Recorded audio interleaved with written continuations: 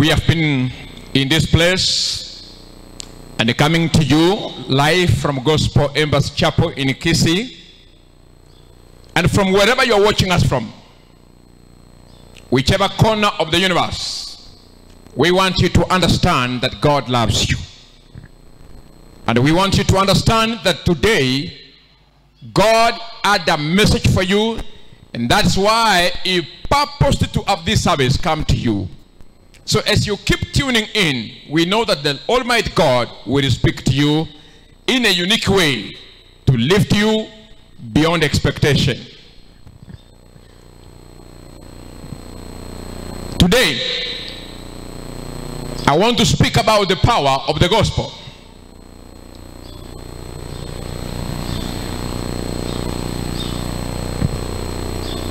In the real sense, I'm not speaking about the power of the gospel, but how the gospel is power.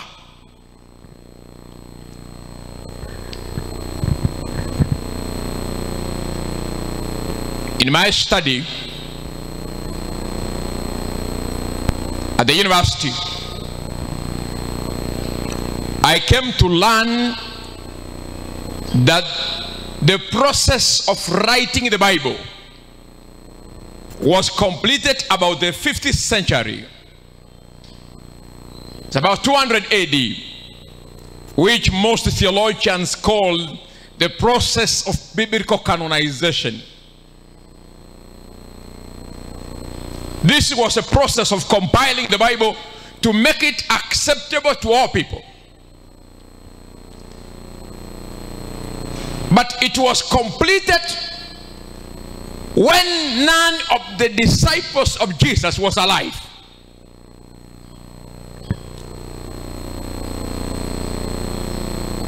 None of them was alive. That's when the process was completed. The question that I'm trying to respond to today: if the process of writing the Bible was completed when no disciple was alive, the question you need to answer then, did the disciples then preach the gospel? If they preached the gospel, then the gospel was not waiting for the Bible to be completed so that to be preached. That can tell you therefore that the gospel could be something different from the Bible that we have.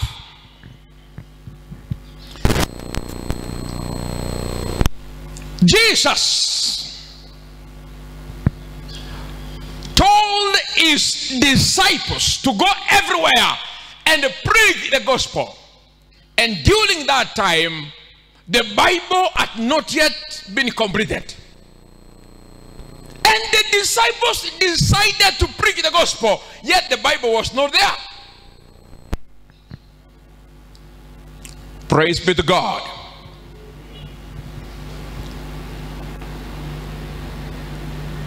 There is a big difference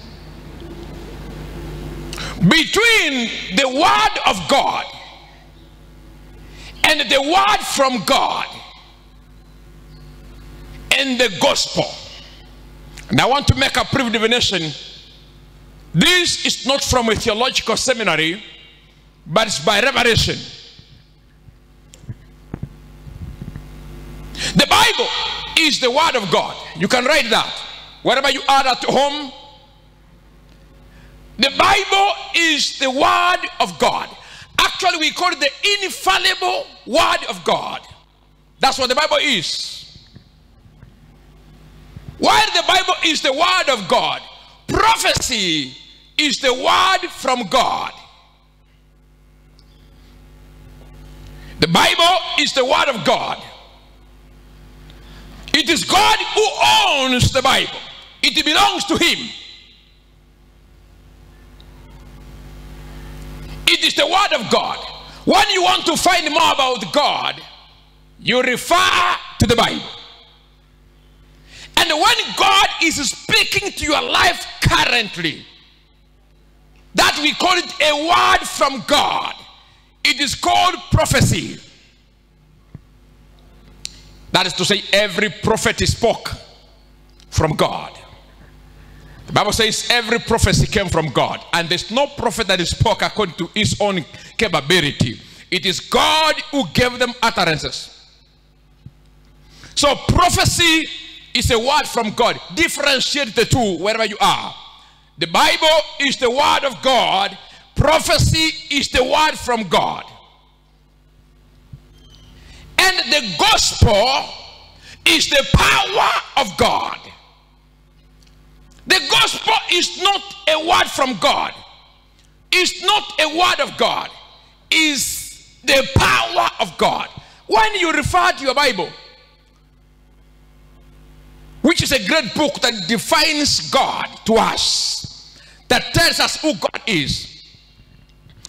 The Bible in Romans chapter 1 and verse 16, the Bible says, I am not ashamed of the gospel, for it is God's power unto salvation. It is not God's word. It is not a word from God. It's God's power. Praise be to God. So there is need for people to understand. You should never treat any prophecy with contempt, for it is a word from God. You should never despise the Bible, for it is the word of God. And you should never close your ear to the gospel, for it is God's power unto salvation. In 1 Thessalonians chapter 5 verse 20, the Bible says that we should never treat any prophecy with contempt. And the prophetic word is everywhere. That's why the gospel had to create the office of the prophecy, so that you can have the prophetic word for the direction of your life. Every time you receive a word of prophecy, don't treat it with contempt. Take it seriously. It is meant to guide your direction and to give you a future, because prophecy opens the future to you. Praise be to God. Prophecy opens a future for you. Every prophetic word, every prophetic decree is from God for the sake of your life. If you treat it with contempt, you are unlikely to realize your future. But if you want your future to come to where you are, embrace the word of prophecy. Praise be to God. In Matthew 22, verse 29, Matthew 22 and verse 29, Jesus said something. He said, you are in error because you don't know the scripture nor the power of God. Let me tell you, child of God, there are so many people who have concentrated their time to understand the scripture, to climb the scripture, to know the scripture, yet they are still in problems because they don't know the power. You may know the scripture, but if you don't know the power, you are in error. You may know the power, but if you don't know the scripture, you are still in error. Jesus said you are in error because you don't know the scripture nor the power. The scripture is the written word of God. But the power of God, you can understand that it is also enshrined in the Bible, but it is demonstrated, it is exercised. Praise be to God. And today, I may not have adequate time to explain the scripture, for I have done that for the last 7 years, explaining the scripture. You know, one time Jesus said that you search in the scripture because you think in them you have eternal life. You have no idea that the scriptures testify of me. The scriptures testify of the Lord. The scriptures are talking about Jesus. They are talking about the Holy Spirit. But today I want to speak about power, because so many people know how to speak and to preach the scripture. Many people have been to theological seminary. They know how to get the context right. They know how to make an exegesis. They have done biblical hermeneutics, they have done homiletics, but they do not know how the power of God works. Yet Jesus said, if you don't want to be in error, you must understand the scripture and understand the power.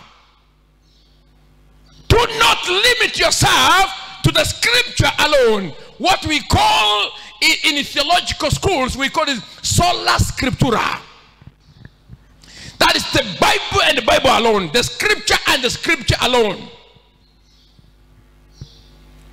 You all know that whatever is written in the Bible is not all that Jesus said. It's not all that he did. The Bible says that Jesus did many other things which cannot be written in this book.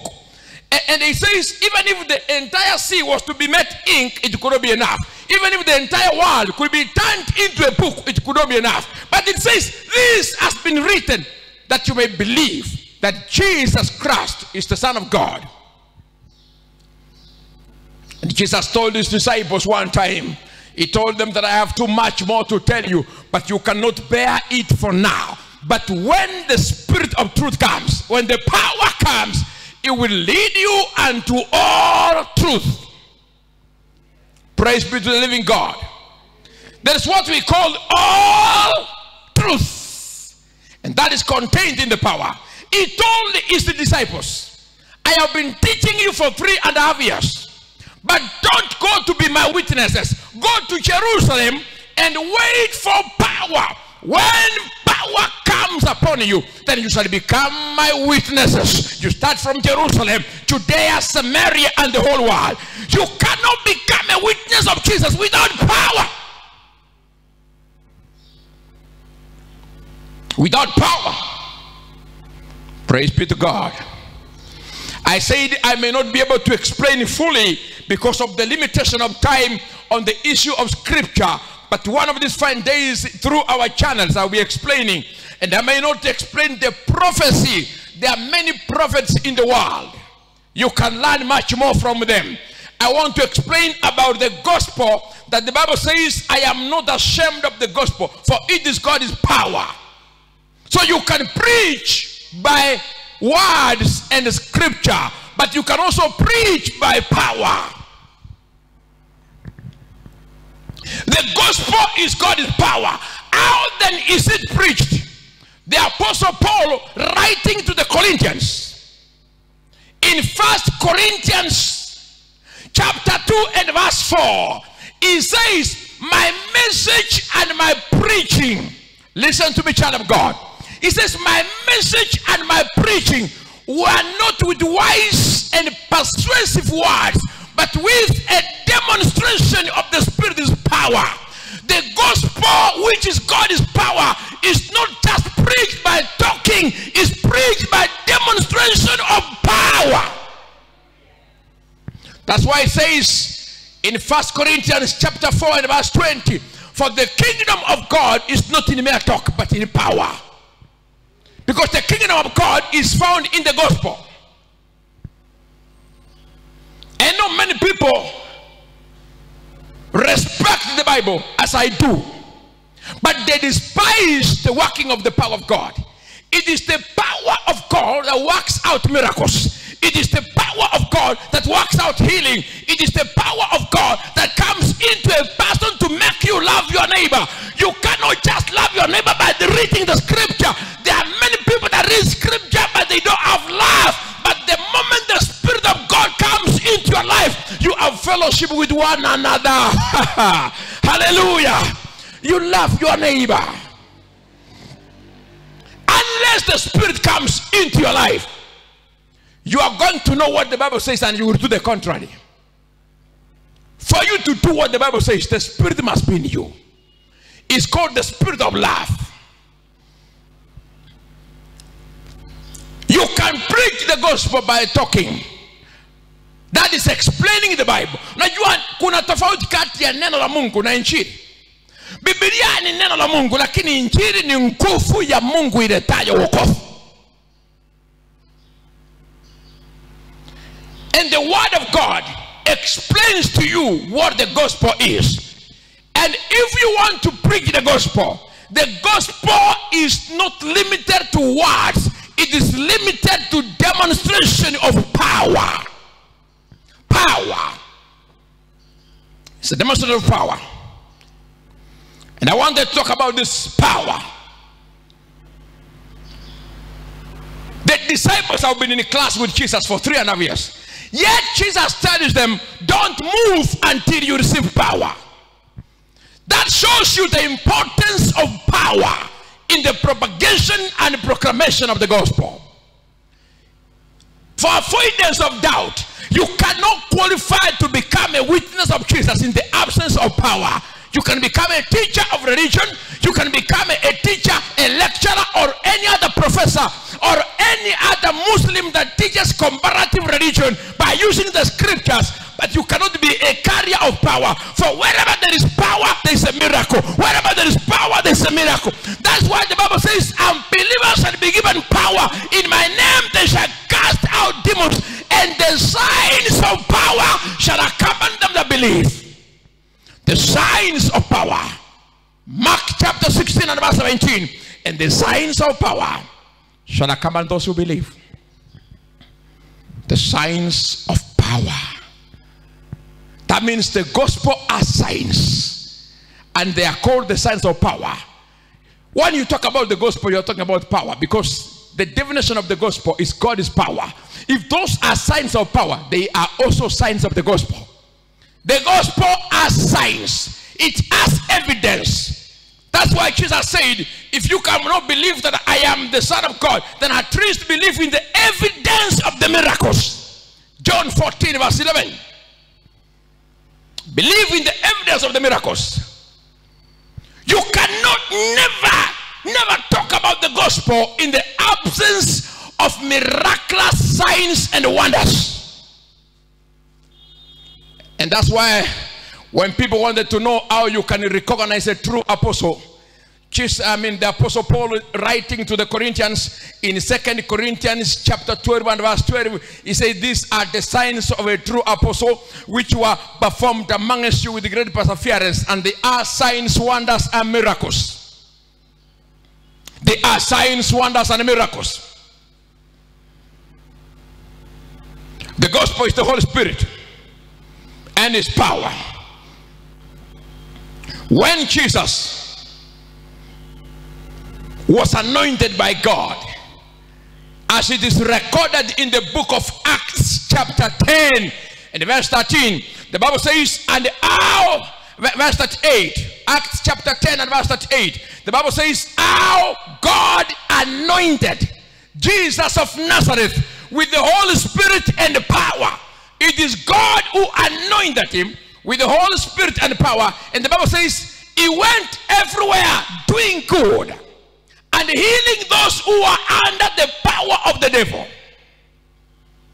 Let me tell you, child of God, reading the scripture alone without power is dangerous. The devil came to Jesus quoting scripture by virtue that you know the scripture, that you can quote the scripture.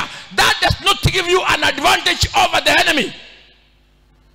The devil can quote the same scriptures. The demons can quote them even more fluent than you do. But unless you get the power out of the scripture, you are still under the enemy. The devil told Jesus, it is written.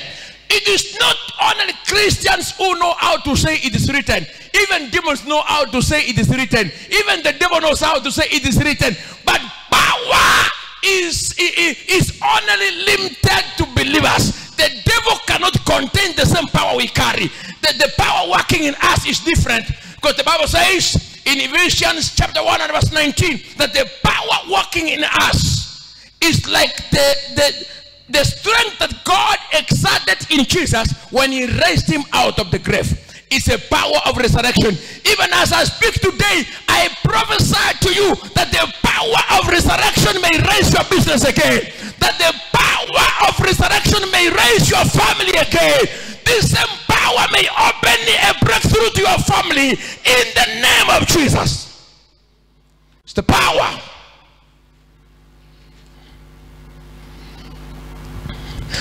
That's why I said earlier that the disciples preached the gospel. They did not have a Bible to make context. They did not have a Bible to draw an exegesis. They never required any man in school to understand what God is saying. They listened to God.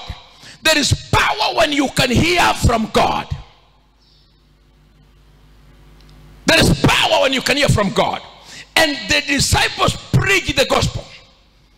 And if you want to know how they preach the gospel, that is documented inside your Bible in the book of Acts. The entire book of Acts is an explanation of how the gospel is preached. There is evidence in your Bible to show you how you are supposed to preach the gospel.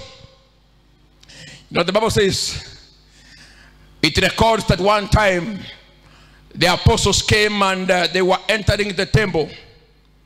Inside the temple there are men and women that were busy reading the scriptures. But the Bible says when the disciples came by the gate, they came to a door called Beautiful, and they found a crippled person. They found a crippled person.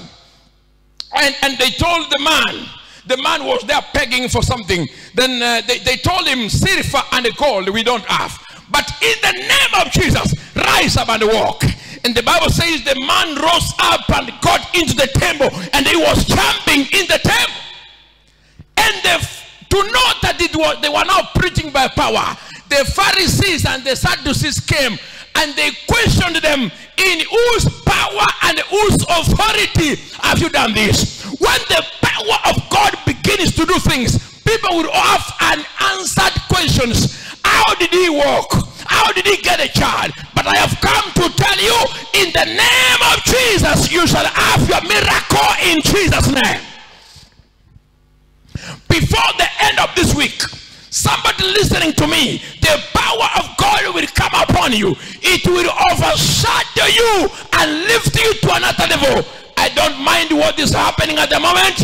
All I am thinking about is the power of God. This is the power of resurrection.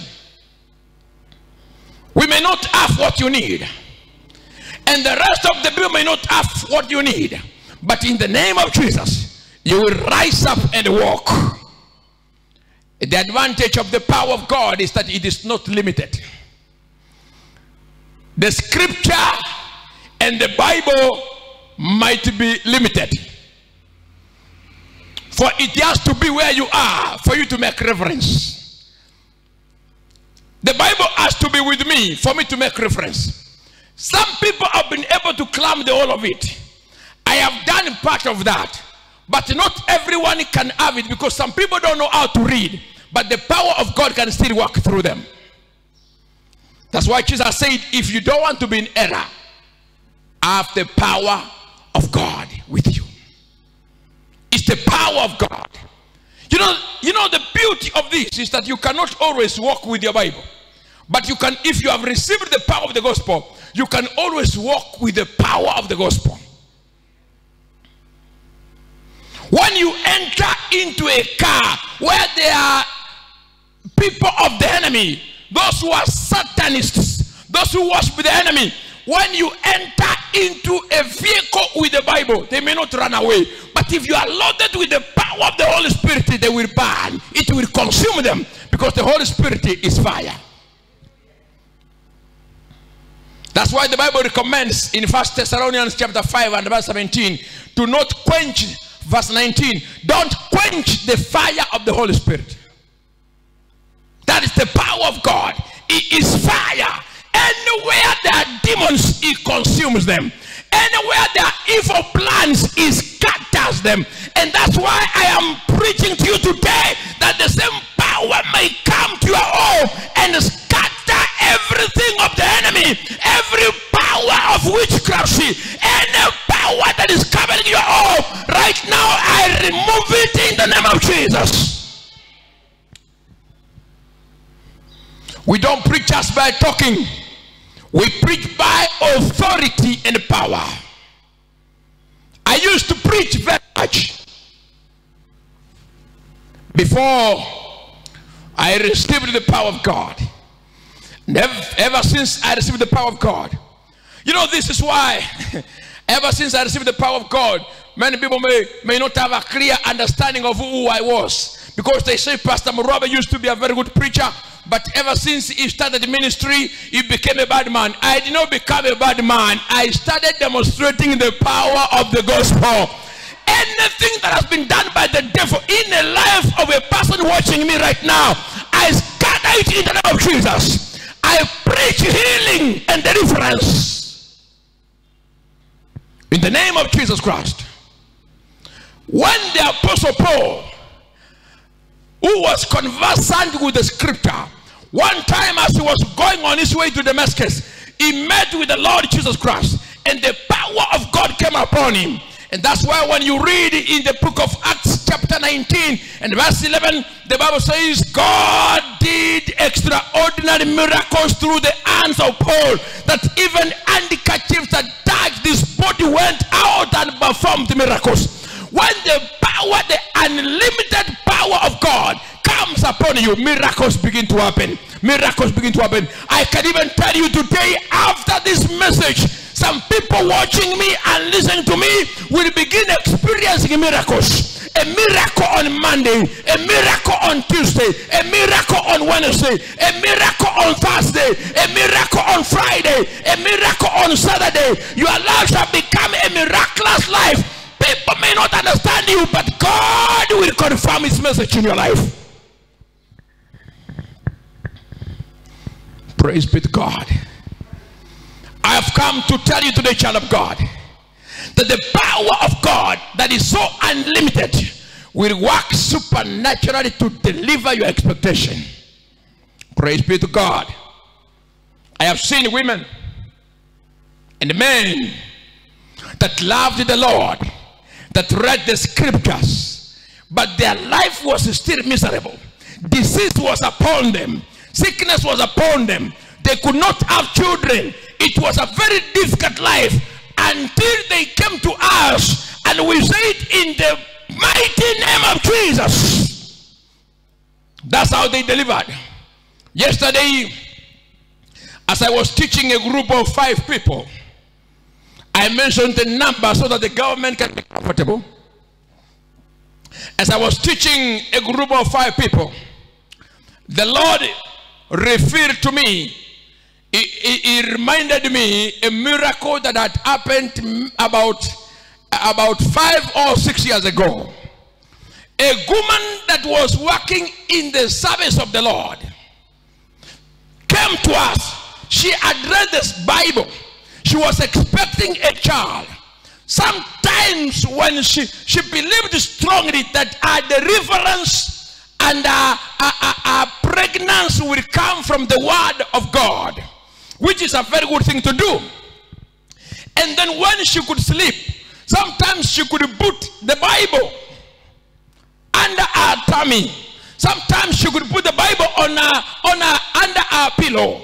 And sometimes she could put the Bible under her legs, trying to see whether God can understand and do something. The Bible is not there to perform miracles for you, but to show you the power that can perform miracles. It is a guide to our journey. The Bible says the word of God is a light at my feet, so that as you are walking, you don't miss the direction. It is the Bible that can tell you, if you want a miracle, look for where the power is. Hallelujah. If you want a miracle, miracles are not produced by the scripture. They are produced by the power of God. When the woman came to me, she had trusted the Lord and stayed in a marriage for 10 years, expecting a child. And she never delivered. But when she came to me, I asked her a simple question. Do you believe in Jesus? She said yes. Do you believe in the word of God in the Bible? She said yes, I have read at least half of the Bible. Then I said, then you require one thing. You require the intervention of the power of God. Intervention of the power of God. And when she believed, I laid my hand on her head. Because the Bible says, believers shall be given power, and they shall lay their hands on the sick, and they shall get well. You cannot just lay a hand if you don't have power. It is power that qualifies you to lay a hand. It says, believers shall be given power. You may know the scripture like Apollo, but you can't lay the hand. Apollo knew the scripture and the way of the Lord. In Acts chapter 18, he produced many disciples, but they never received power. In Acts chapter 19, the apostle Paul met the disciples of Apollos. He laid his hand on them and the power came upon them. You cannot just stretch your hand until power is given to you. Before I received power, I never laid my hand on any sick person. And for many people that I prayed for, they died. But ever since the power of God was given to me, to every person I pray for, they receive healing. They receive deliverance. What a wonder of God we serve. And I stretched my hand to the woman that was expecting a child. I laid my hand on her. Immediately I laid my hand on her. The demons, which were the demons of barrenness, screamed and they said, we have to go. Immediately the women fell down under the power of God. And as she rose up, she said, I feel I am light. I am free. I told her, from now you are free. Go and bring a child to the house of God. As I speak, our son is about 5 years old. What a wonder of God we serve. Knowing the scripture is one thing, but carrying the power. Do not be deceived. It is power that was in Peter that made the shadow of Peter to perform miracles. I want people of this land and this country, Kenya, to preach the gospel by power. Let us demonstrate the gospel. For the gospel is God's power. It is not a story. It is not a mere talk. It's a demonstration and an exercising of power and authority. Praise be to God. It's power and authority. So the Bible says, the apostle Paul performed extraordinary miracles. And when the power of God came upon Jesus, the Bible confirms that Jesus healed the sick. And as I speak to you today, I am glad to inform you that the Lord in his grace gave me his power. He gave me power to pray for the sick. He gave me power to cast out demons. There are people who think that demons go because you shout louder. Demons don't just go because you shout louder. It is the power within you that comes out with authority and the demons surrender. I am happy to tell you that the Lord in his grace and mercy gave me power and authority. He gave me power and authority to cast out devils from the lives of people. Just like he anointed Jesus, Jesus anointed us to deliver his people, to set the captives free, to deliver those who are oppressed, people that are dreaming about dead bodies, people that have been arrested by the devil. They are doing business, they cannot prosper. We have been given power to deliver you, and the message for today is intended to turn around your life. People that are under the power of witchcraft, I have come to tell you that today God is setting you free in the name of Jesus. No matter what kind of power you are under, the gospel is coming to you today to set you free in the name of Jesus. I have come to set you free. There are students that cannot go to school because the devil has caged their resources. I have come to announce the power of the gospel to open the resources to every child going to school, every Form 1, every university student. No matter where you are, in the name of Jesus, I set you free. No matter where you are, in the name of Jesus, I set you free. You could be in hospital as I speak. You are under disease and sickness. But in the name of Jesus, I set you free in Jesus' name. Anything of the devil that is trying to press you and step on you, I have come in the name of Jesus to set you free. In Jesus' name, be free. Wherever you are. Because the gospel is God's power unto salvation. The gospel is God's power unto salvation. I know, child of God, when the power of God comes upon you, you will learn how to do good and to set others free. You know, doing good can never come to a person except by love. That's why the scripture says we need to receive this power of love, which is above knowledge. It's above knowledge. You may have the knowledge of the scripture, but if you don't have the power, you may not love. Because love is above knowledge. Ephesians 3 verse 19. That you may have this which is above knowledge. I used to think that knowledge is ultimate, because faith comes by hearing, and therefore I thought knowledge is ultimate. I never knew that there is something above knowledge. Above knowledge. Love is above knowledge. And that's why when you receive the Spirit, you do good. You show love to one another. When the Spirit comes upon you, you are able to lay your hand on the sick and they get well. May the power of God deliver every person that has been listening to this message today. May the Lord lift you up. May He transform your family. May He change your life. May God make you to have a turnaround of your life. May you have a testimony this week. May you have the glory of God showing all over your life. This coming week is a week that has been prepared for you. This is the day that the Lord made to give you a supernatural turnaround. What a wonderful God we serve. I know God will restore you. As I leave you with those words of deliverance, I want you, wherever you are, to believe as I'm going to pray. I know there are people trusting God for a miracle. I know there are people trusting God for a miracle. They want to build a house, but the power of witchcraft has caused resistance on their life. You are trying to buy a car, but some witch somewhere is trying to intimidate you. But when this power comes to your life today, it will set you free for the glory of God. It will set you free. Today, wherever you are, God is going to set you free in the name of Jesus. God is going to set you free in the name of Jesus. Because the Bible says the gospel comes to declare prosperity, to declare freedom to the captive.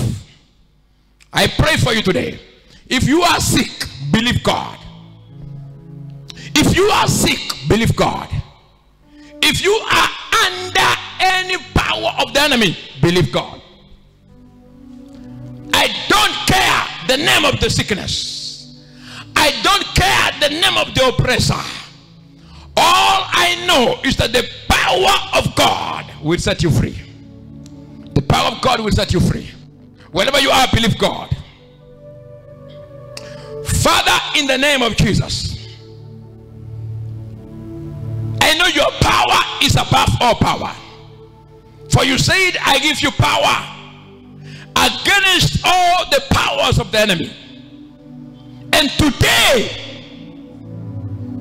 we stand in this church to bring the message of recovery of sight, to bring the message of redemption, to bring the message of deliverance to your child. Wherever they are, those who are sick, let them be healed. Those who are under the power of witchcraft, I speak freedom, be free. Those who are under the influence of alcoholism, I pray, let the influence be terminated in the name of Jesus. Those who are under the power of suicide, some are dreaming about dead bodies, families are scattered, people are separated. I bring the message of recovery and unity in the name of Jesus. Let their families be united. Let their lives be united. Let those families receive recovery. In the name of Jesus. Every accident that has already been planned, I cancel it in Jesus' name. Any form of witchcraft, magic, and incantation that has been performed against your children, I set them free now. Today is your day. Any house that is started to be constructed, lakini ikakwama, I set that family free. They shall complete their project. Every project in their life shall be completed. In the name of Jesus. Father, we thank you. I am here on the altar of glory, waiting for the testimony of your children that I was sick in hospital. When the power of God came upon me, I rose up and walked. Let money come from every source. Let there be revenue from every avenue in the name of Jesus. No matter what you are seeking for, after this prayer, you shall receive your testimony. Father, we thank you for your children and thank you for the message of glory. In Jesus' mighty name we have prayed. Amen. Amen. Amen. Thank you, Lord.